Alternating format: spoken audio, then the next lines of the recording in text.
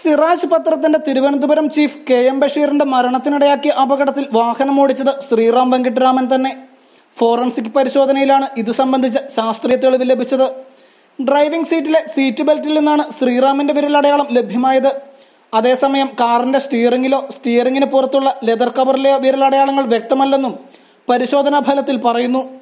നനവുണ്ടായിരുന്നതിനാൽ കാറിന്റെ ഡോറിൽ നിന്നും വിരലടയാളം ലഭിച്ചില്ലെന്നും റിപ്പോർട്ടിലുണ്ട്.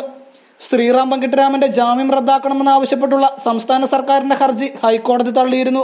വൈദ്യപരിശോധന വൈകിയത് പോലീസിന്റെ വീഴ്ചയാണെന്നും കോടതി നിരീക്ഷിക്കുകയുണ്ടായി. ഇതെല്ലാം കൂട്ടി വായിക്കുന്നത് ശ്രീറാം താല്പര്യം കാട്ടിയത് പോലീസ് തന്നെയാണ് എന്നതാണ്. ശ്രീറാമിന് ഓർമ്മക്കുറവുണ്ടാകുന്ന മാനസിക അസുഖമുണ്ടെന്ന് ഡോക്ടർമാരുടെ വെളിപ്പെടുത്തലുണ്ടായിരുന്നു. ഈ സാഹചര്യത്തിൽ ശ്രീറാമിന് ഔദ്യോഗിക പദവികൾ നൽകുന്ന കാര്യത്തിൽ സർക്കാർ 2 തവണ ആലോചിക്കേണ്ടി വരുമെന്ന അവസ്ഥയാണുള്ളത്. വാഹനമോടിച്ചത് താനല്ലെന്നും ഒപ്പമുണ്ടായിരുന്ന സുഹൃത്ത് വഫ ഫിറോസ് ആണെന്നുമാണ് ശ്രീറാമിന്റെ ആദ്യമൊഴി. എന്നാൽ പിന്നീട് ഇത് ശ്രീറാം തിരുത്തുകയായിരുന്നു.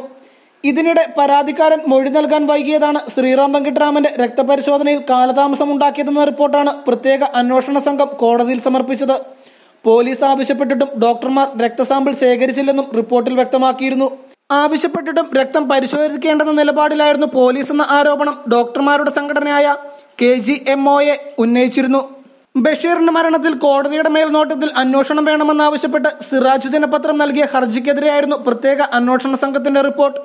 അപകടം നടന്നതിന് പിന്നാലെ കാർ സംഭവ സ്ഥലത്തു നിന്നും പോലീസ് മാറ്റിയതും ഏറെ വിവാദങ്ങൾക്കിടയാക്കിയിരുന്നതാണ്.